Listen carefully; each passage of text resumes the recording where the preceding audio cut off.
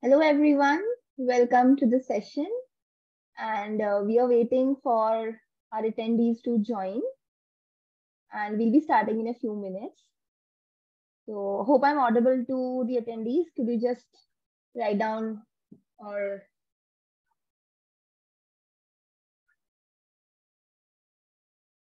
yeah, okay.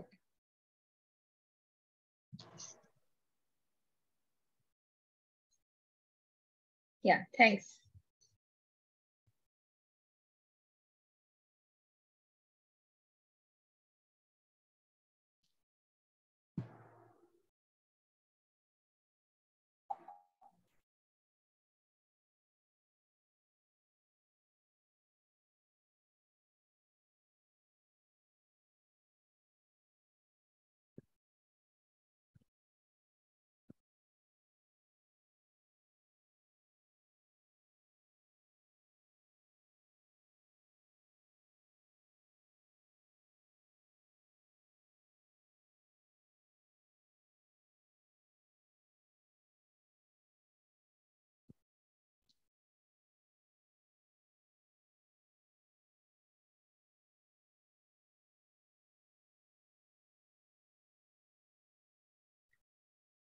All right, before we start, we would want to know our audience better. So we have two poll questions which Tejas will launch in some time.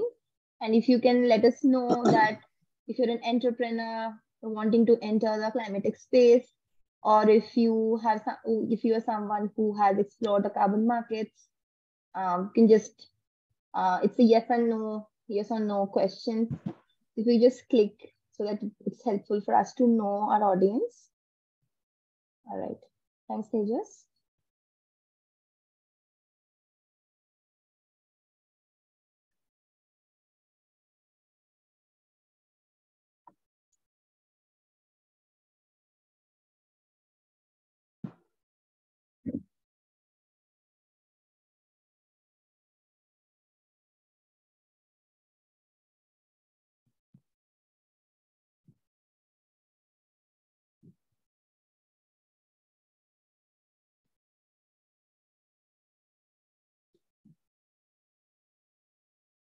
Great. So we have the polls. So we have 67% saying yes, we are an aspiring entrepreneur, want to start our career in the climatic space. And even being in the carbon market, we do have some less entries. So 71% says that they have not been in the carbon market, which shows that there is interest in the carbon market because we see a lot of attendees attending this session.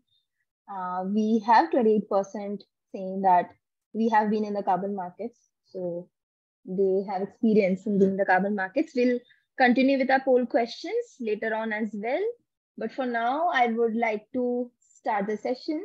And before we'll be introducing our speakers for today. But before that, I would request Zoe, partner at Climate Collective, to introduce Climate Collective to us for those who of those of you who are not aware of Climate Collective. Zoe can speak on that and she can talk about our latest programs and launches. So if it's of interest to you, please keep in touch with you. We'll be posting the required links on the chat. So please have a look at the chat and get to know more about us. So over to you, Zoe. Great. Thanks, Paulumi. Hi, everyone, and welcome to the session. It's quite exciting to see so many people attending these carbon market sessions. And for those who have already attended one during the week, welcome back to the second one with our speakers today, who I'll let Paulumi introduce later. But for those who are new to the Climate Collective community, I would just like to introduce quickly what we do and our organization. So we are a nonprofit and we work in the niche of climate tech entrepreneurship support. So I see on the chat, somebody had already posted that, hey, we are not aspiring entrepreneurs, but we're already an entrepreneur in the climate tech space. So that's exactly the audience that we work with. We have been in this space active since 6 years. And we have supported more than 860 plus climate tech startups till date across South Asia. When we say climate tech, it's much broader. It's energy, mobility, even waste, plastic waste, pollution startups, food, resilience, etc. We've run more than 60 plus acceleration programs. And we have a presence across India, of course, but Sri Lanka, Maldives, the UAE, a little bit in Africa as well. I'll come to the support focus that we have, but rather than just running accelerators, we also do, we look at ourselves as ecosystem enablers and ecosystem developers. So we do a lot more activities in making sure that we have a thriving climate ecosystem.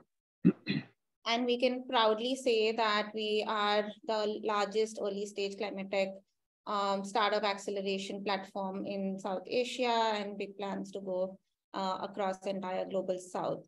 In fact, just today, we have launched our accelerator program called the Climate Accelerator. So do check it out on our pages on LinkedIn if you haven't already. I'm going to quickly go through these pillars that are our main pillars across Climate Collective. The second pillar, which I've been talking about, are acceleration programs, and we do this for across startup stages. What I mean by acceleration is that we support startups by mentoring them, training them. We do a lot of investor connects, pilot. We facilitate pilot projects and corporate connects. We also have our own industry decarbonization platform where we work with corporates to decarbonize their supply chains. Going a step before, we also want to support aspiring entrepreneurs. And so we have entrepreneurship development programs, particularly our Climate Startup School. You can see the link in the chat. We have been running these programs specifically for women, but now we have courses for anybody who wants to be an entrepreneur in the space, whether you're a working professional, you're a student, or you're a young graduate exploring career opportunities. We have our own capital platforms further on to support you in your entrepreneurial journey. And these capital platforms are tailored to different sizes and stages of startup. And we, of course, have a large community with all the work that we do. And Climate Startup Week that we are in right now is one big event that we run. But apart from that, we also run other events as a part of our community, like the Climate Tech Investment Summit that's coming up in April. And we also run various other masterclasses on impact, on business development, etc. So do check out our platforms, particularly the capital platforms. If you're interested, we have a grants platform, we have Seeders Club. So if you're also looking to be an investor in the space, or is a startup looking to raise capital in early stages, our Climate Seeders Club and Climate Tech Investment Network are very good platforms for you to find avenues to raise money. I've already spoken about this, but climatestartupschool.com, check out our offerings as well as our fellowships, which are currently live in climate change and circular economy. The link is on the chat. These are the domains that we work with. And we're very excited about the session today because it goes just beyond carbon markets and also talks about water credits, plastic credits, because so many of our startups are in these domains. And so we keep getting requests that please help us with all of these new terms, SDG credits, and how do they work. And so we're very, very excited about this session. Very quickly, some of our key partnerships have been the EIT Climate Kick that we've been working with, the European Union body. We also work with New Energy Nexus when it comes to the energy programs. We're supported by the government, DST, MOFCC, etc. And we've run multiple programs with these as implementation partners. like with UNDP, CDC Group. We ran the India Plastic Challenge with MOFCC. We've been supported by the Australian government for our Angel Network, as well as another program in the Maldives. We've been working with GIZ, etc. We have a lovely team of about 35 people and growing, and some of us are on the session today. Please feel free to contact us, and we are here for any of your queries. If you are interested in the climate tech space, already in the climate tech space, or want to invest in the climate tech space. So thank you so much for listening, and we hope that we're all part of the community which is growing and thriving. Great. So over to you, Paulomi, to start introducing our speakers and to kickstart the session. Thank you. Yeah, thanks, Zoe. So that said, we would like to introduce our speakers, Mr. Kishore Butani from Universal Carbon Registry. Kishore is the head of program, policy and partnerships at Universal Carbon Registry and has more than 20 years of experience in carbon markets and has developed carbon offset projects from India in the voluntary carbon space. His portfolio includes wind, hydro, methane, and landfill methane capture projects. And regarding UCR, we would like to know, you to know that UCR is the first and the largest Indian carbon standard and registry, which has a simple, fast, and scalable protocol to facilitate mining of voluntary carbon credits from green projects. For today's session, Kishore would be speaking on the UCR protocol and standards, carbon credits with respect to the protocol, as well as newer concepts that are coming in the space, such as water credits and SDG credits. So welcome, Kishore. We also have Anirban Chatterjee from RTI International. RTI is, as some of you may know, is an independent non-profit research institute. Anirban has 14 plus years of experience in developing partnerships and shared value-led business transformation strategies in the field of environmental sustainability and climate change, with specific focus on resource efficiency and circularity. In the context of solid waste and plastics, he has also assisted state governments in the past in optimizing municipal solid waste flows and has also helped FMCG brands in developing their EPR strategies. For today's session, Anirban would be taking the plastic credits. He would be speaking on plastic credits. So welcome again, speakers. I would now like to hand it over to Kishore. Yeah. So Yash, could you just share the PPT? All right. Thank you. Thank you so much, Climate Collective and team. Thanks, Paulomi. Welcome, everybody. I hope we have a fruitful session today. My brief will initially last for, I guess, 10 minutes, and then we shall be opening it up for questions after, I guess, Anirban is done with his plastic credit initiative. So very briefly, Universal Carbon Registry, as we call it, UCR. Again, all these questions that are popping up, we will take it to the end of the Q&A session or towards the Q&A session. So UCR is short for Universal Carbon Registry. Both standard and right. So the standard is what that qualified for your carbon credit. Kishore, sorry to interrupt. Your voice is breaking up, so if you can switch off the video, I think. All right. Yeah. Is this better? Yeah. Okay. All right. So the UCR standard for carbon sets the parameters for eligibility requirements into the program. The registry is something that you can look at as NSDL, right? If you all have ever done stock trading, NSDL is where all your stocks are stored. So essentially, the registry keeps a track of all your carbon credits, what you do with the carbon credits, whether you sell it, whether you transfer it, whether you retire it. So essentially, that is the function of a typical registry. So what is very important is all you entrepreneurs and would-be entrepreneurs and those who are already active, you all already know that each standard has its own eligibility requirements for earning carbon credits. So I would suggest heading over to our website, which is ucarbonregistry.io, and download the latest updated standard, and then have a look at what project types are eligible. Almost all projects from developing countries are eligible at this point. If you're part of what we call the Global North or Annex 1 nations, then obviously you're not allowed to earn carbon offsets unless you're coming out with a really breakthrough technology that we have not yet seen in the developing world.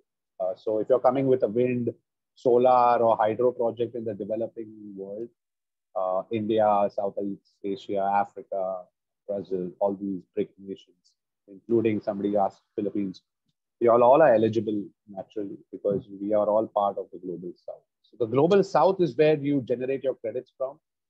And the Global North is the nations that are supposed to buy these credits. Now, please remember that UCR is a voluntary carbon standard. Voluntary is the key word here. I know that there was a session on carbon credits done earlier in the week, so they would have naturally covered the differences between the voluntary and the compliance market. The good news right now is that everything is mainstream: climate change, sustainability, carbon credits, ESG. It's all in the mainstream right now. It is a very good time to enter this space, especially those coming from the tech background. We also are seeing a lot of climate action and carbon credits and all different types of new biodiversity credits being created, being taken on chain on the blockchain space. So it's a good time where we are seeing climate action and tech merge completely. Of course, they're still in the early stages where we don't really know what kind of utility is being added or value addition is being done on chain, but that will surely change in the next few years. The bad news is the IPCC report that came out recently, just last week, that the next 10 years will determine the future for the next 1,000. So all those people in this room and anybody over the age of 20 and 18 who's about to enter the space, it's a really daunting task and challenge in front of you all, where you all have to take some action, right? Inaction will not do any longer. We are all part of non-state actors. We are not the government, but whatever they decide impacts us. We are already seeing heat waves and water stress. You are seeing a lot of plastic pollution. Anirban will obviously talk more on that. But within all of this, it's not a doom and gloom scenario. There is obviously optimism. As long as UCR is there, there will always be optimism in the market. So briefly, I'll just highlight about our protocol. Your projects that you intend to submit to UCR as per the standard should be on or after Jan 1st, 2002. That is the first criteria for eligibility, right? So if you've commissioned your project in 2001, too bad, you will not be allowed to earn carbon credits. Number two is you have to look at what we have: a positive list of approved project types and a negative list of approved project types, right? All this is there in the documentation, so please have a look at it. So if you're part of the approved project types, and typically an example of this would be wind, solar, hydro, biogas, biomass. We call them the plain vanilla projects in the carbon market. These are automatically approved for earning carbon credits. What is not allowed right now is afforestation projects. We don't take, an energy efficient way of mining coal because we firmly believe that we have to promote a path of defossilization and not just decarbonization. So we are on the path to break the addiction away from fossil fuels and more into renewables. And so our belief within this standard is that we must make it super, super, super profitable for those that are, moving away from fossil fuels and installing wind, solar, and hydro projects. Earlier this morning, obviously, we had a lovely con call on the same. So our idea is that you set up your project and earn an ROI much before time, right? So typically, if you were going to earn your ROI before, say, 10 years after you set up your project, using UCR carbon credits, you can then, cut that time down to 2 years and 1 year in some cases, if it is a biogas project. So the idea is to build scale and fast. And that is what the latest IPCC report tells us to do. In fact, this was the first time that the IPCC report has been signed by almost all the countries, right? They were forced to sign. So all their climate actions that you're going to see from countries and governments are going to be based on the IPCC report. So I would urge you to at least look at the summary of the IPCC findings, because within, it's a 3,000-page document, I understand, but within that, you will obviously find so many opportunities for startups.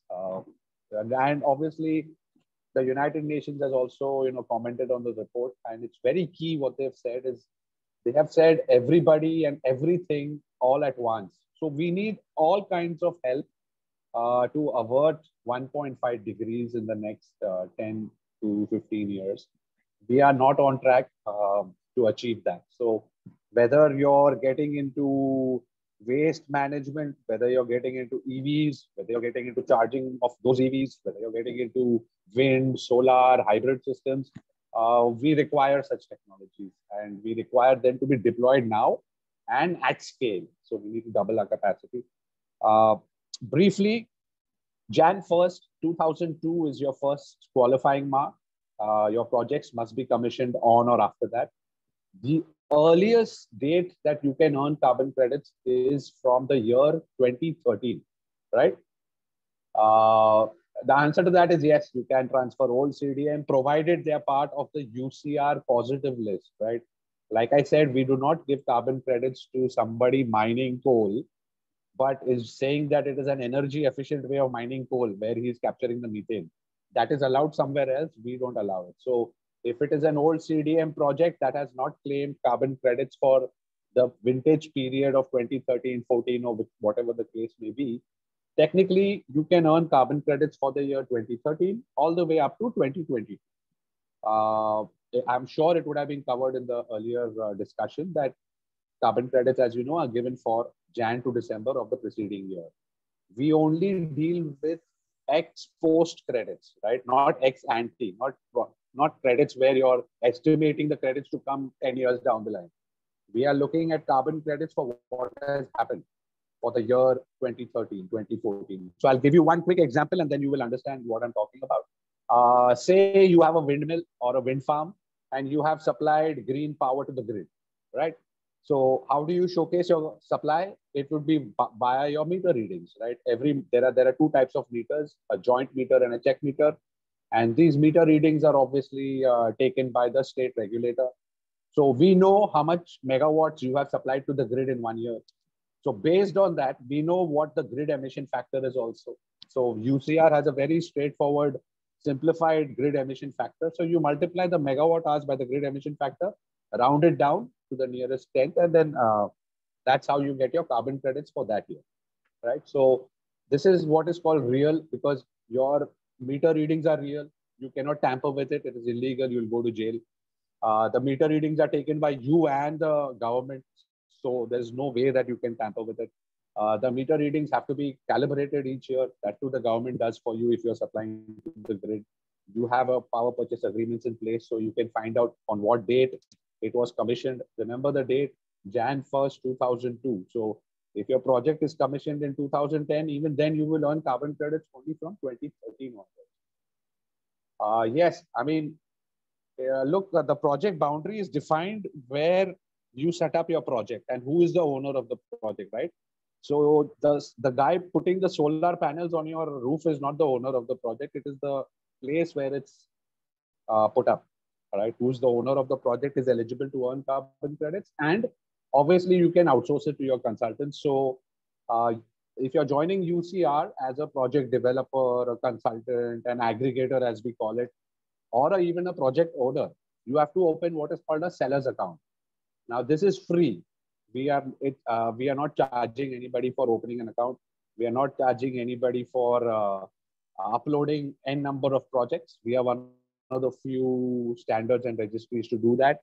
Our fees are obviously, we have to earn revenue somewhere. We are not an NGO. So our fees are 5% of all the carbon credits that you're going to claim for that whatever year, right? So if you say you're going to claim 100 carbon credits, then we keep 5 carbon credits and we return 95 back to you at the time of final audit. The typical process, it's also mentioned in the PowerPoint presentation, or you can even visit the website. The first thing is obviously you open your seller account. You upload those documents. All the templates are available on the website. If you need help, hire your consultant.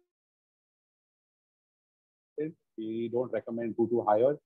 We have a list of auditors that are pre-approved. You have to hire any one of those 15. Remember, this is independent third-party audit, so we don't interfere in the agreements or the fee structure between the auditors. You're free to hire and take quotes from any of the 15. They are the same auditors that are well known in the market internationally also. They have done many of these audits. We have stopped onboarding more auditors because it's just a flood of auditors. Now we are expanding into Africa and taking projects from there, and Brazil. So we are onboarding specific auditors from those countries. So if anybody is asking about whether any more auditors for carbon, no, but we will be looking at auditors from the water credit industry, water management, water conservation industry, but that is later. So stage number 2 is you open your account and then you start uploading what is called a project concept note. The project concept note is essentially just describe your project, tell us which method you're using. Make sure, this is one important thing. I hope people have earlier highlighted this in the previous discussions, that the method to do a project has already been defined by the United Nations. I repeat, the method to do any project, renewable energy project or waste to energy project or a biofuel project or a PET recycling project, plastic recycling project, every method that is conceivable has already been highlighted and demonstrated. If you go to the UNFCCC CDM website, there is something called methodologies, and you can download those methodologies for free. It shows you how to calculate your carbon credits. It shows you what parameters UCR will look at, what parameters the auditor looks at, what documents you require. So it is not rocket science.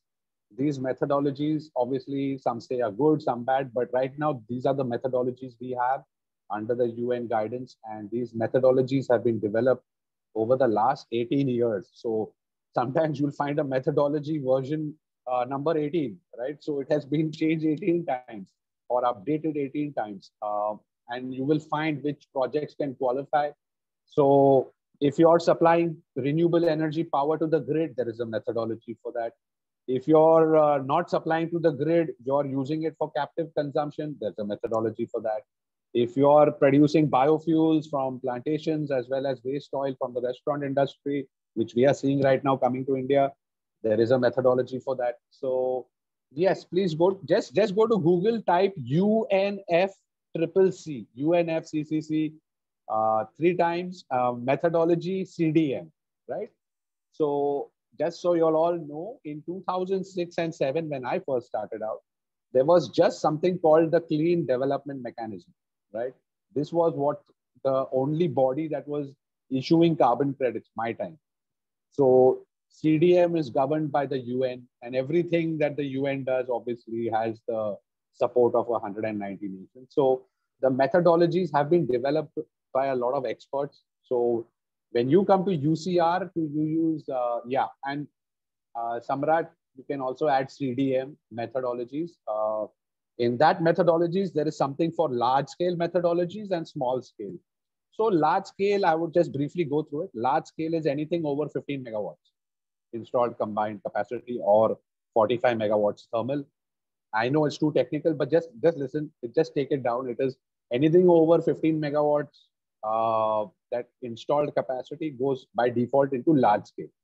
Anything under 15 megawatts becomes small scale. So there are different methodologies that you might need to select. So you will give us the project concept note in which you will state your project, and the templates are available. If you face a problem, please look at over 300 projects have been registered on UCR till date. You can, I'm sure one of your projects is already been done by somebody or a similar type. You can obviously download their PC and see how they are doing it. It's not rocket science. We have made it simple for a video. After that, you submit a video. We have to see that your project is currently operational, right? We are not giving you credits for something that stopped working 10 years ago. It has to be currently operational. So we will, you will submit. We have made that also very simple. You have to submit and upload. We all like to take YouTube videos and TikTok videos. So just upload a 1-minute video of your or sample of what project type it is. Show us the solar panels or show us a working wind farm. You don't have to show all the wind farms. I know there are many wind farms that you're going to aggregate, but just show one typical wind farm. We will know whether it is currently operational from your meter readings. After that, once you submit it to us, we will then review it. And if it fits all the criteria as per the standard, we will then issue you a registration number. Once your project is registered, it will show up on the main website under the project registration list that this project can now go ahead for an independent audit. And then the client can contact any of the 15 auditors, take their quote, and start auditing again as per the methodology, right? Which methodology you select. It is all specified what needs to be monitored. So if it is something as simple as grid supply power, then all you have to look at is each month how much meter readings have you generated, and the auditor will technically compare it with the invoices. Obviously, you're getting paid to supply to the grid, and the government won't pay you for extra megawatt hours that you supply. So that is just one example I'm telling you. There could be different. There are, like I said, over 300 types of projects that you can do. After that, the auditor will give you his recommendation, his findings. Based on the methodology, your calculations come down to say 100 carbon credits a year for this year. But the auditor, once he goes through your reports, he'll find that the plant was shut down for O&M, or some things in the JMR don't match. So he might give you 98 carbon credits. So when there is a discrepancy like that, we go by the auditor's report. Obviously, we have to look at what the auditor says. We don't look at what the owner says. So think about it. If you were in a court of law, the owner is the defense and the auditor is the prosecutor, right? I'm not the judge. I'm just below the judge. And if everything is okay, we issue the credits into your account. And we have tied up with the spot exchange for carbon trade exchange. And then again, like I said, there is no fee on transfer, retirement. You will see in the PowerPoint presentation. So we've given you a one-click option. If you feel like it, you can trade on the spot exchange. If you want to engage, say Palomi comes to you and says, I want to buy your credits for the climate collective clients. In that case, that is called an OTC trade, over-the-counter trade. So Palomi would then contact you and then give you her UCR buyer account. So by default, remember, it is like a stock market exchange, right? Or it's a stock market, NSDL. So Palomi has to open her account as a buy side. So we have a buyer section where they open a free buyer's account. And then Palomi and the Climate Collective will take control of those credits. They will receive your credits and they will pay you outside the exchange. Right? And again, we don't earn anything on this transaction. We are doing centralized. You are free to send back and forth. So over here, obviously, there's a risk whether Climate Collective pays you first or whether the seller transfers the credit. So that all risk is yours. Or your profit is yours. Everything is yours. We don't interfere. Our job is just to make sure that the credits are transferred between two parties. And if, say, the buyer retires the credits, which is permanent removal, then that also can be done free on the registry. So typically, buyers will retire credits for their footprint. As you know, each one has their own carbon footprint. It could be 1 ton, it could be 10,000 tons, whatever the case may be. So that is typically the working of a standard and a registry. Not all standards in the world have their own registry. We are fortunate enough to have developed our own standard and our own registry. So because we own the right to our own registry that we built from scratch, we can technically tie up with almost anybody. So while the other standards and registries might not allow you to tokenize and use blockchain plays for your credits, we do. We allow you free. We let you take carbon credits live. Not everybody allows you to take carbon credits live. And finally, I'll come to water credits quickly. Follow me. I have time. I hope I have 5 minutes, 10 minutes. Yeah, sure. Okay. All right. So now this is carbon credits, right? Carbon credits as an incentive model, right? So I started with that, where set up the project and then earn carbon credits, right? The earlier thinking was show us you require carbon credits to finance the project. So we don't believe that will amount to a lot of scale, and we have seen that is a very failed concept where you give your carbon credits girvi, right? You put it on hold and you sell it in forwards, and then you don't actually get the prices that you require.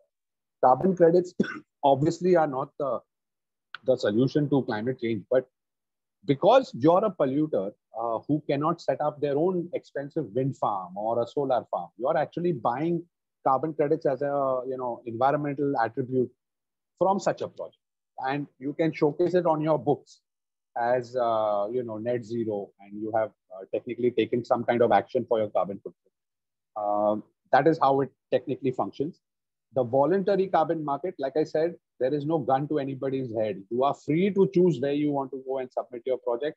And in the same way, the polluter is free to choose whether he purchases the credits or not, right? There is no compulsion on him. Right now, obviously, there is pressure on him for the investors. You have pressure from the customers. Everybody is asking you to showcase your ESG, SDG, showcase your credentials, showcase that you're not a parasite, showcase that you're a sustainable company, right? In a nutshell. So this movement obviously has come out in the last 2 years. When during COVID, obviously we were all at home, and then we on our surroundings, and so this movement actually took off more in the last 2 years, I would say, and that is why today we don't need to explain to people what is carbon credit, what is carbon offset, as long as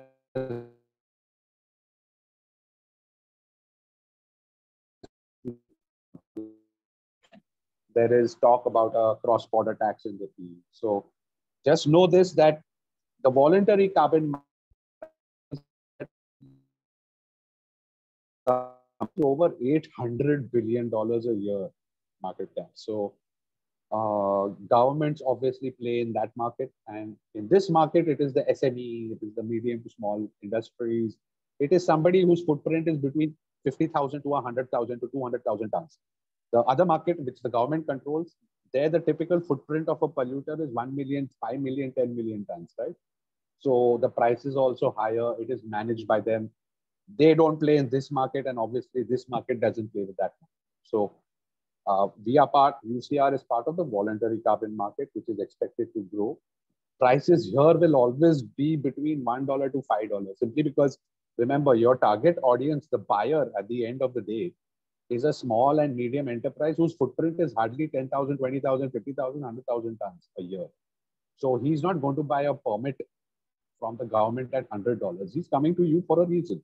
Yes, you will call it greenwashing, vagera, vagera, but bottom line is that whether it is greenwashing, whether it is green hushing, that entity is taking voluntary action. There is no compulsion on him to reduce his footprint. But that they're doing it is good enough, because like the UN says, some action is better than no action. You cannot take any action in today's time. So that is carbon credits. In the same way, we have launched the world's first voluntary water credits program. Now, this is not related to entitlement trading. You can Google what entitlement trading is. This is not related to, say, a buyer using only 4 liters of water a day as opposed to somebody using 10 liters of water a day. We are not playing the water offsetting game here. We are playing what is called something devoted to water conservation, water management.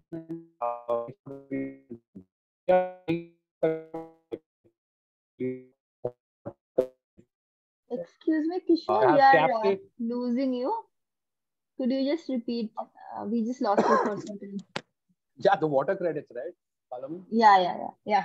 Just like 30 seconds of it. Last 30 seconds. So everybody, water credits is a very new concept. We are giving you water credits for not water purification projects. Of course, that is also there, but mainly for rainwater harvesting projects, for water recycling and recharge projects, groundwater, for reuse and gainful end use, right? You can't just treat your water in the ETP, STP, and then discharge it into the drain. We would like you to reuse it in your, say for landscaping or for your washroom purposes that many of the clients are doing. So what this does is we are trying to incentivize people to conserve water through the sale of water credits. And our two pilot projects that we have done, one was a residential rainwater harvesting project where the water went to a local well. And the other project was a much larger project from Karnataka, where they had the owners had built a large catchment because their wells were running dry. And so they monetized their water credits from 2015 to 2021. Earlier, they would have to go to crowdfunding sites or go to a company and ask for CSR funds. But not anymore. We are very happy that they sold these credits.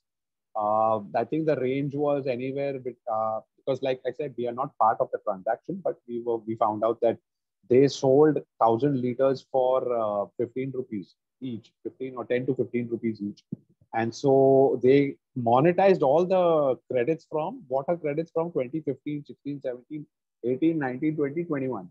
And they made enough money to now not go out and ask for CSR funds. So now they are going ahead and building more catchments and more recharge wells in their area. So that is the whole idea, where you can monetize the past to build future climate resilience, right? You can monetize the past to build future climate resilience without the recourse to, begging or going on crowdfunding sites and then asking that I need to build a well, please send me some water, please send me some cash. So we are making you Atmanirbhar in that sense, where you show us what you've done in the past, monetize that, and then go into the future. So that is what the water credit program is. It is, again, you go to the website, it is under the vertical called ROU, or Rainwater Offset Unit. We give you one water credit for every 1,000 liters that you conserve. Just like carbon credits, you can have a look at, and because it's so new, there are no methods. We have developed our own methods looking at the Bureau of Indian Standards, and we have looked at what are the best practices. And it's pretty simple. If it is a runoff area, then the formulas are also mentioned over there. Have a look at it. And again, you can earn water credits from the year 2014 onwards. But unlike carbon credits, there is no start date. The reason is we want you to go and revive all the old projects that have been abandoned in the past, right? We've had step wells, we've had the Purana, you would have gone to old castles and old Maharaja type sites where they've had those wells in front that have been abandoned. Or you go to a tribal area and they have their own small wells that they've dug. Or if you go down, we are getting new projects from Gujarat where they are building these small catchment areas using plastic liners. So all these projects will be eligible for water credits. 1,000 liters is equal to one water credit.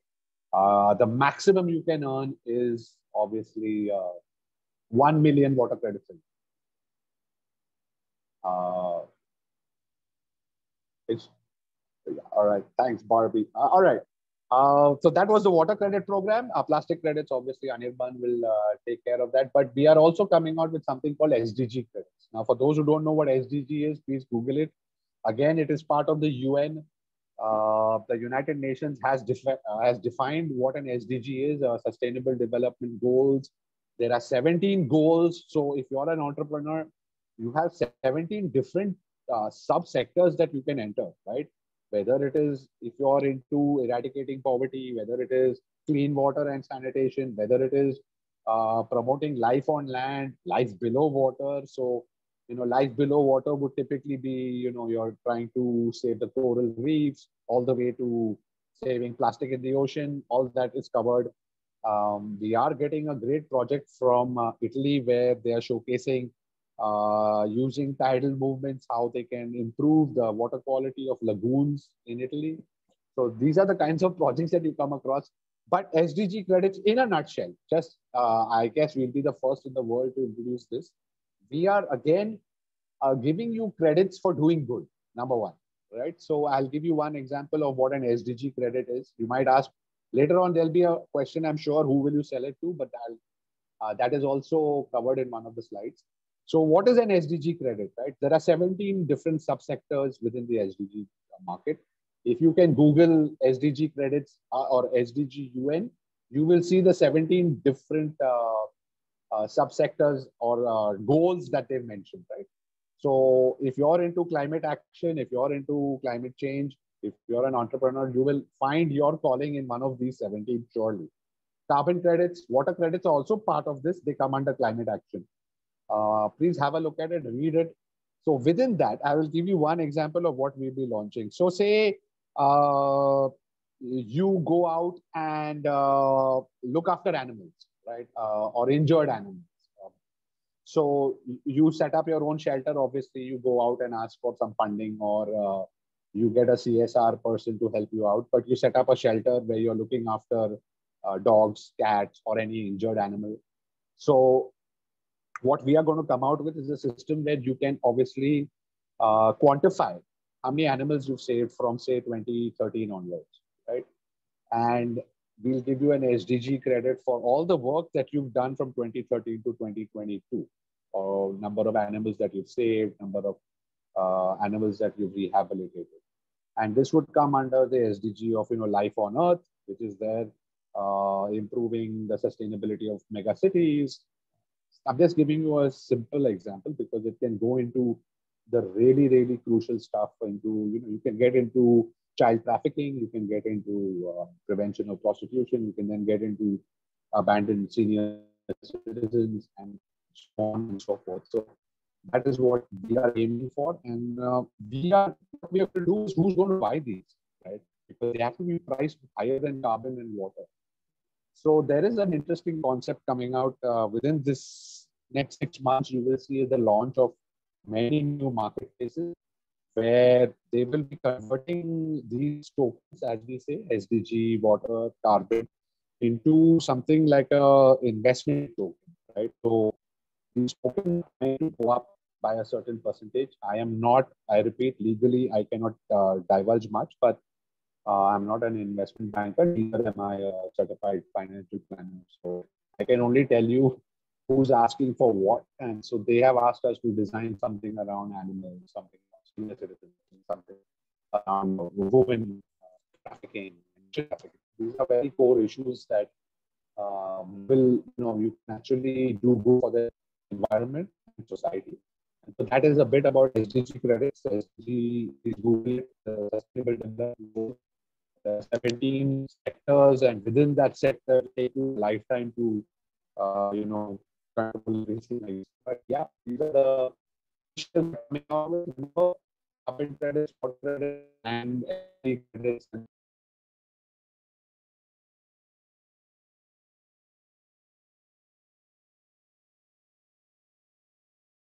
Okay, I think unfortunately we lost Kishore, maybe due to internet issues.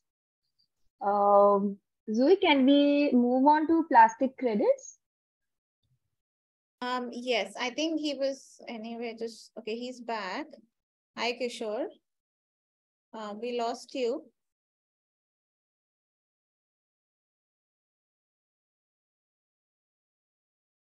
Okay. I think he was wrapping up, and anyway, we're out of time. So. Yeah, Jimmy, I'm done. Thanks. Over to you. Okay, great. All right, we can move on to plastic credits and hand it over to Anirban. Yeah. Thanks, Joey. Thanks, Kishore and Polomi. I'll start sharing my screen, and please, if you could confirm this is visible. Yeah, it's visible. All right. So, good evening, everyone. My name is Anirban Chatterjee, and I'm representing RTI International. We are an independent non-profit research institute using the power of science for solving some of the most critical social and developmental challenges that the world is facing. We started our operations around some 60 years back as a group of individuals coming in from 3 universities based in North Carolina. One was the Dukes, one is the State University of North Carolina, and then the University on Chapel Hill. And I think the underlying agenda of this particular collaboration was to really use the power of science, use the power of evidence to really deliver value, which is not a stopgap arrangement, but something there in the long run in a sustainable way. So we usually work largely with donor-based organizations like the USAID, the Australian Aid. We work with foundations, we work with governments, and we work with the private sector. And what we try to do is try to see what and where the problem exists, what could be the potential solutions to it, and then try to address those solutions. A brief about us as an organization. Not many of you may have heard about RTI. At least in India, RTI means right to information, which doesn't always draw a very strong reaction, a positive reaction, but RTI stands for Research Triangle Institute. I think the right side of the screen really covers what we are very proud of as an organization. Our research bent, our scientific stature, our contribution to science, our number of patents every year, the journals, the book chapters that we really publish. So that's the kind of organization that we are. Sustainable development is at the core of our capabilities and our intent. We are present across different horizons, whether it is innovations and discovery sciences. We create our own IP. We sell those IP and we monetize them. We work in the area of education and skilling, in energy systems. In India, for example, we are developing and implementing the South Asia Regional Energy Partnership Program for USAID. It's a 5-year program, and we are trying to develop a common hub for the entire South Asia region from an electricity and energy perspective. We work in the area of food security and agriculture. We work in the area of society and justice in terms of equalities. We try to even fight for rights of criminals and convicts based on the different international conventions. We are very strong on environment and climate change. That's one of the areas that we focus on. Health practices, and finally resource efficiency and circularity. I come from this particular team which focuses on that, and the plastic credits is all about the emerging topic on circularity and resource efficiency that India is currently really picking up a lot under the EPR scheme. Across the life cycle of a program, I think we are present everywhere, whether it is visioning about what is going to happen, helping our clients forecast how things are going to change. For example, when it comes to EPR, one of the things that we try to provide is or assist or guide our client is how has circularity as a concept emerged in other nations, because often history repeats itself. So we try to do those mega trend analysis, those future foresighting to help forecast, to generate those early intelligence as to what and where is the water the future is flowing into. Based on that early intelligence, we help our clients plan the various risks that their businesses may face, the action plan, the strategy. We are very focused on technology and solution scouting.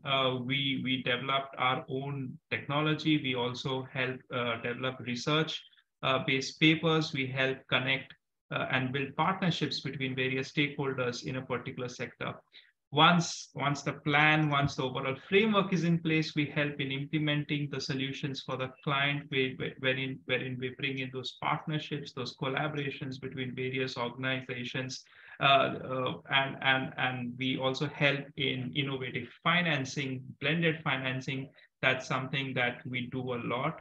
And finally, once the project has been implemented, we focus a lot on sustaining. That not only means monitoring and evaluating, but something we like to call as MRLA, which is more about learning what the project has been delivering, whether it's going on the right track or not, and then learning from the good and the bad things, and then kind of restructuring and reevaluating our strategy. So that's pretty much on a life cycle basis, the kind of work that we do.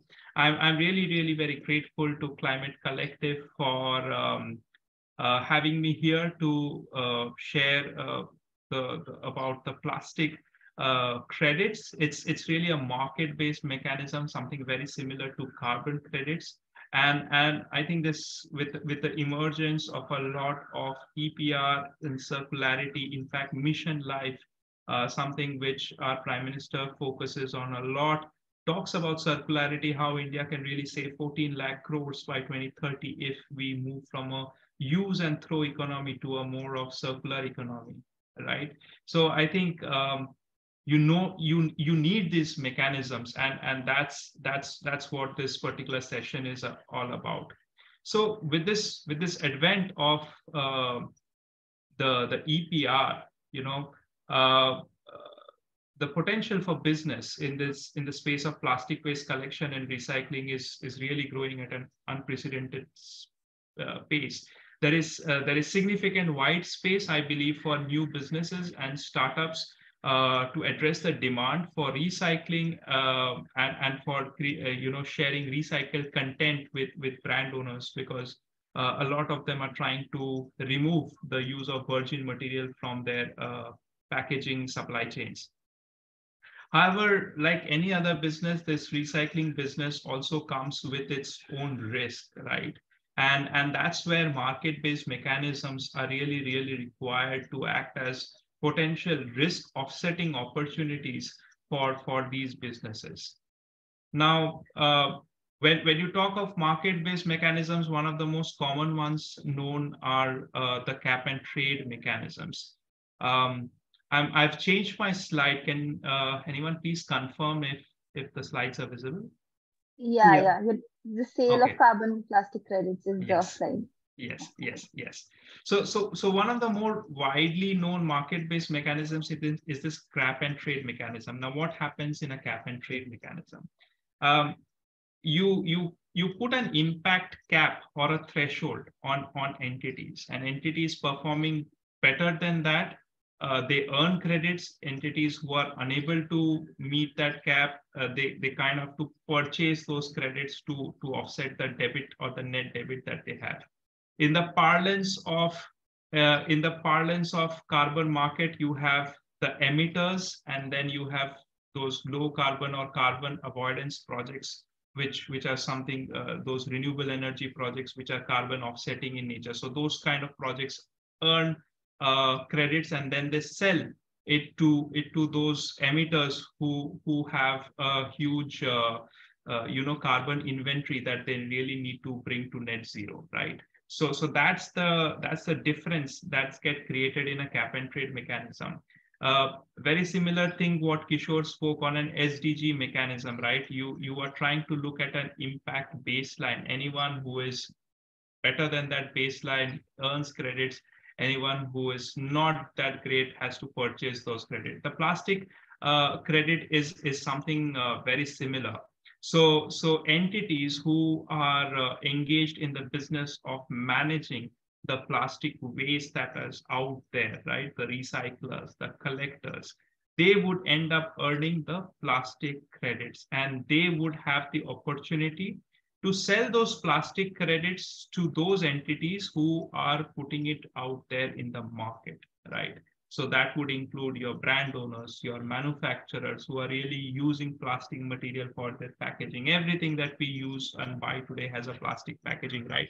So those are the entities who are creating a net debit on the environment in form of the plastic waste that gets eventually generated from using their products. And these recyclers and collectors are helping managing kind of trying to reduce the impact that plastic packaging waste is creating on that environment, and hence they earn those credits, and that's how the real transaction happens.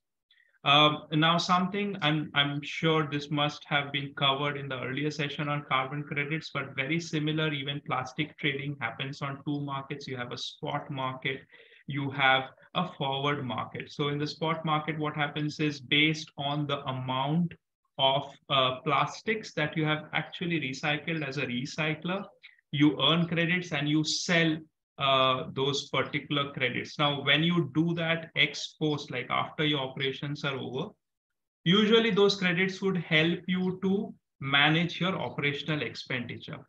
Of course, that is not the challenge that every recycler or agency faces. Some agency may face a challenge of high capital cost, which they don't have. In such case, such agencies usually adopt a forward contract in which the potential plastic credits which their project is likely to generate, that gets sold upfront to a credit purchaser, and against a consideration against a fee, and that fee actually helps them in overcoming excessive capital expenditure which might be required. So depending on the situation a particular program, a particular project developer is in, they may choose to adopt a forward contract or a spot contract. This is very, very similar to your carbon credits and transaction processes. I think Kishore can explain this much better, but that's very similar, that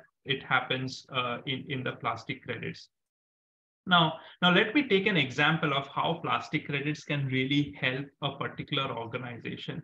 Now, we have been speaking with many particular agencies, and one of the chief challenges recyclers face, is the fragility of the supply chain. And this really happens because the supply chain of plastics today are dependent on those informal waste collectors, right? Who the rag pickers, the safai sathis, we may call them different names, but the end situation these people face is, while they toil day in and day out to collect the plastics, different form of plastic, sort them and send them to the recyclers, very often they are not able to make their ends meet, right? They have challenges on the financial side, they have social stigma, so on and so forth. And what it does is it inhibits the long-term intent of staying in this business. And if your supply chain is pretty much very volatile in nature, your business becomes on very fluid waters, right? It will become very difficult to raise finance as a business.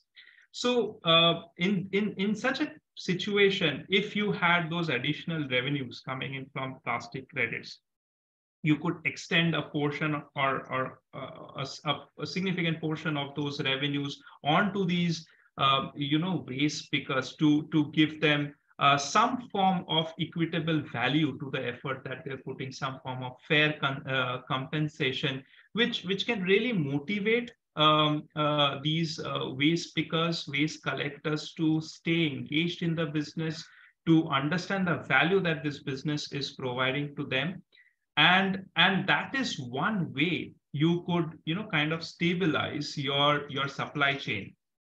Taking this idea forward, whenever their peers observe that, hey, this particular guy is involved in the supply chain of a particular agency, and this guy is getting paid more because the agency is leveraging the plastic credits. The word of mouth is a very, very strong attraction for other IWCs, for other informal waste collectors to also get engaged with that business. And so we are talking not only about stabilizing your supply chain, we are also talking about enhancing the volume of the plastics that you have now access to. So the greater the greater the volumes you can capture, the more you can think about expanding your facility, and that's how you enter into a growth market, right? So this is one practical example of how revenues from sale of credits coming from this cap and trade mechanism can help you in your business. Of course, there can be different barriers for different recyclers and collection agencies, and we can leverage this additional finances for solving those problems. This was just one example, right? Now, when we talk about the plastic credit ecosystem, it works through several plastic credit programs. Kishore just mentioned back in 2007 when he had started, there was only CDM, right? But then a number of voluntary programs picked up. I think plastic, because of the significant focus it is receiving the world over, the challenges that plastic creates once it reaches the ocean, to the marine economy is really disastrous, and that's why, given the intent and the importance that plastic waste is being provided today, a lot of programs are coming up. While I would say there are several, it's the differentiation between this program is very subtle. Okay, some of them are more supply driven. Some of like supply, when I say supply driven, it's focusing more on the generators of the plastic credits, and some of them are more demand driven. So people who would want to buy those plastic credits. The difference is very subtle. I don't want to draw a very dark red line between the two. It's a very subtle difference, because ultimately all of these programs are trying to create this marketplace such that plastic collection and recycling as an activity really picks up. Okay. So, but if I have to still explain the difference, so supply driven programs are those which create and maintain a defined set of procedures for recyclers and waste management businesses for registering their projects, and they get issued those credits. So for example, if I just draw a similarity with the UCR program, which Kishore mentioned. So Kishore, from a carbon credit perspective, they maintain a standard following which a project can get registered, and those projects can earn those credits, right? So similarly, supply-driven programs are those, and I have given some example here like Vera and so on and so forth. So they are maintaining those standards for plastic credits, and if a project gets registered, they adhere to the standards and the protocols, the credits are issued to them.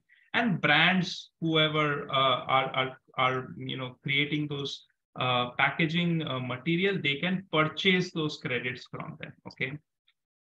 There are also demand-driven programs. Okay. Why demand-driven programs have come? Because I think there is a very much eagerness amongst the brands, amongst the packaging companies, to offset the amount of plastic waste that they are putting out in the market. Investors are really looking at ESG performance these days for various companies, and this is something on top of that. So brands, they need really turnkey solution. They need to understand, okay, what's my plastic footprint of sorts? How much tons of plastics am I putting out there in a year? What are the potential programs from which I can purchase credits from? At what price can I purchase it from? Once I've purchased, what is the format in which I can put out that I am plastic neutral? You have net zero in carbon. So similarly, I am plastic neutral in nature. So there are also, I would say, a lot of needs from a brand perspective, and the demand-driven plastic programs, which I have listed over here, they focus on the needs of the brand more, right? Some of this example like Impact Plus by Ocean Works, Plastic Collective, Plastic Credit Exchange. So these are those side of programs. Now, taking an example of Vera, okay, and I could have taken everyone, but this is just an example. Now Vera is a supply-driven program, right? So it is open for informal and formal plastic waste collection agencies, and for infrastructure development on plastic waste recycling, right? So it's collection and recycling. Currently, reduce, refill, reuse activities are not covered under their plastic program protocol. It's been around for, I would say, like a year, a bit more than a year, or about a year. And almost 20 projects have already applied for this particular program. 2 of them have already got registered. One is Recycle, Indonesia, and the other is Second Life, Thailand. So Second Life has already gone ahead and started selling those plastic credits. So they entered into a contract with Caudalie, which is a French skincare company, and they are selling it almost at 500 euros credit And here one credit, incidentally, like you have a ton carbon dioxide in carbon credit. So one plastic credit is a ton of plastic recycled in their case. And so you will see different types of credits in Vera. So you have a WCC, which is a waste collection credit, and you have a WRC, which is a waste recycling credit. So that's how it is. Similar to carbon credits, there are tests of additionality and common practice, which are also introduced over here. I won't go into what those mean. I'm sure that's already covered in a different session, but just to share a very bird's eye view as to what this looks like. I did a very basic kind of assessment. See, because under the UNFCCC carbon credit methodologies, there are methodologies where you can earn carbon credits for recycling of plastic, glass, metal, etc. So typically, a recycling project can, right? There is a possibility it can earn both plastic credits as well as carbon credits. So that was one of the questions, I think, Kavita, you asked that. So for a 10,000 tons per annum plastic recycling facility, I did some very, very high level ballpark numbers.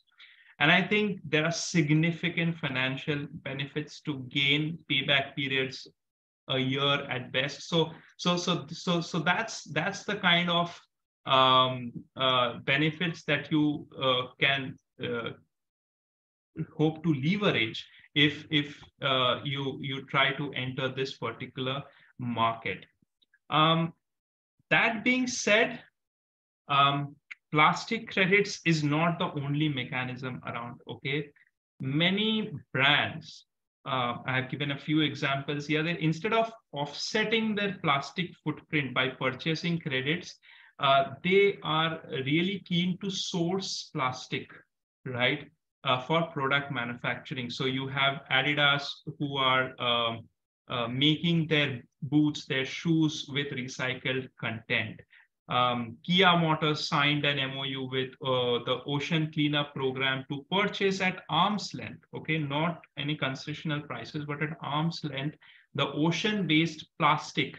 So the Ocean Cleanup Program, as the name suggests, they do a lot of cleanup programs, not only at the beachside cleanup, which we are all very familiar with, but also mid-ocean plastic, which gets collected in the vortices across the various oceans. So they collect all this plastic waste, and Kia Motors actually purchases fixed quantities because they use it to create a whole lot of items for the cars they manufacture. It goes for the overall fabric, it goes in the development of the dashboards, the coverings, so on and so forth, right?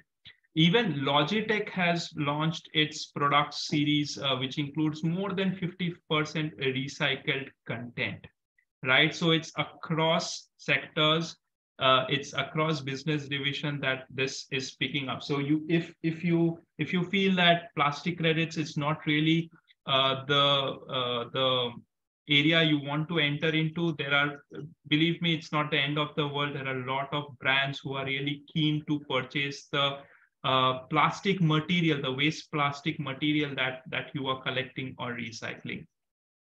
Now, one very interesting thing on this particular side, if you look at the Logitech's ad at the branding top right, there is a certification logo, right? And that brings me to a very important point when it comes to plastic credit, and that is data and traceability. Brands are extremely conscious about the plastic waste that they purchase. For example, some brands want to ensure that the plastic that they're collecting is really post-consumer. Okay, it's not that someone just picked plastic from somewhere and handing it over to them. Some brands are extremely conscious that only the ocean-based plastic is what they want to collect. They just don't want any other plastic, right? Now, this is not easy to certify, especially in South Asian and other countries where data is extremely scarce. So this is where the role of certification standards coming in. Again, there are tons of certification standards out there, which primarily focus on traceability and documentation of the source of plastic. Now, now this incidentally opens up another business opportunity on data science, and if some entrepreneurs are out here who are in this business, this would be of interest to you. So you have Circularize, which is a leading software platform which provides end-to-end traceability, okay, of the material right from where it got collected with video evidence, to the recycler, to the logistics, to the ship, right up to the manufacturing facility of the brand. So there is a demand for these kind of solutions. They use a lot of visual-based AI to really ensure whatever is ultimately reaching the shop floor is actually recycled plastics. So that's something that there's a lot of work going on. Again, plastic credits registries are coming up. They are getting developed by all the programs which I mentioned in the previous slide, the demand side and the supply side oriented programs. There's a lot of blockchain that's getting utilized in these registries. Again, Kishore can explain that further. And so that's a very high level view of where we stand on the plastic credit. That's the end of my presentation. Thank you so much. Follow me, over to you. Thank you, Anirban. It was a really informative presentation, and we know that these are complex subjects, and as well there are a lot to know, and we really feel that a 1 hour session is less. But we are about time, so we'll take a few questions. But before the questions, I would ask Tejas to launch the polls. We have few more questions, like one answer type. So basically, we are asking you that if you have faced any challenges while working in the carbon markets, because we understand that it's a difficult space to navigate. So if you can answer that question, Tejas, it's okay if we, after this, we can launch the other polls as well, like while we are taking the queries. So I'll just directly jump over to the question and answers. I know we have answered already a lot of questions. I can see a lot of answered questions here, but some of the questions have been repeated. And so that I would just want Kishore and Anirban to take these questions. So we have questions on carbon pricing. So some of our attendees are asking that carbon credits have different prices in different situations. For example, offsetting the same amount of carbon would have different prices. So why would a company pay more for the same offset? If Kishore, you can take this up. Yeah, that's a good question. So this question directly is what I also tell most of the clients, that why would a company pay more? Bottom line is everybody wants to do the most cheapest option. Remember, the voluntary carbon market is not unlike, it's very different from the compliance market, right? The compliance market is where the government sets the price, where you have to go in for an auction of those permits. But in the voluntary carbon market, $1 to $5, $10, $20, it all depends on how you market the project. It all depends on what kind of additional social benefits are there to the project. Typically, for renewable energy projects, anywhere from $1 to $5 is the going rate. It has been the going rate for the last 20 years. And it is a very good question because, yeah, in the voluntary market, there is no gun to anybody's head. They're doing this on their voluntary basis for showcasing sustainability. And for a small and medium enterprise, they will obviously go for the most cheapest option. And if you were a business, that is what you would be also expected to do. You wouldn't go for the most expensive play around. That said, there is something called the cross-border carbon tax coming in Europe, and you'll be, if you're an exporter, then you better watch out. If you're trying to buy cheap credits, you might have to buy very expensive cross-border adjustment mechanism certificates issued.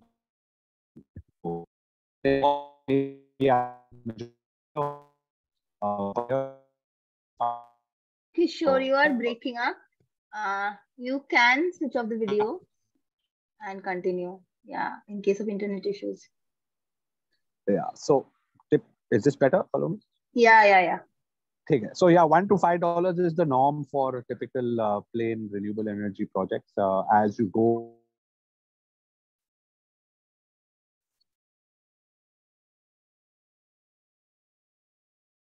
Okay, I think we might have lost him. Can others hear? No, I can hear you, Paulomi. Yeah. Lost All right. So yeah, Kishore, I think we had lost you in between. Zoe, should we move forward with the other questions? Yeah. Okay. So continuing on the pricing, some of our attendees want to know how is tokenization based on carbon credits? How do carbon credits firms earn? And if you can give an idea about the broker charges in the current market. Kishore? Typically it varies. Broker will charge you anywhere, between 5 to 30%, depending on the number of credits that you're offering. In terms of tokenization, obviously this is very new to the market. In the last 2 years, we have seen a lot of token plays. What they typically do is they take UCR credits. We are the world's first registry to introduce something called the burn and tokenize option. So you can onboard live carbon credits, onboard live water credits onto your chain. It is the tokenizer's responsibility then to retire the credits on chain. So typically they do this by having a burn address or what is called a zero wallet address. And obviously the kind of metadata that they extract from each carbon credit. Remember, the carbon credit is not a paper certificate. It is actually a digital certificate. So within that digital certificate, there is a lot of metadata that you can extract, such as project ID, which registry it's from, what is the serial number of the credit, which vintage year. So each smart contract and then puts it on chain. Some of the innovative token companies even go to the extent of splitting or fractionalizing the carbon credits. Remember, a carbon credit is 1,000 kilos or 1 ton. So you can actually fractionalize these tokens into 10 kilos, 100 kilos.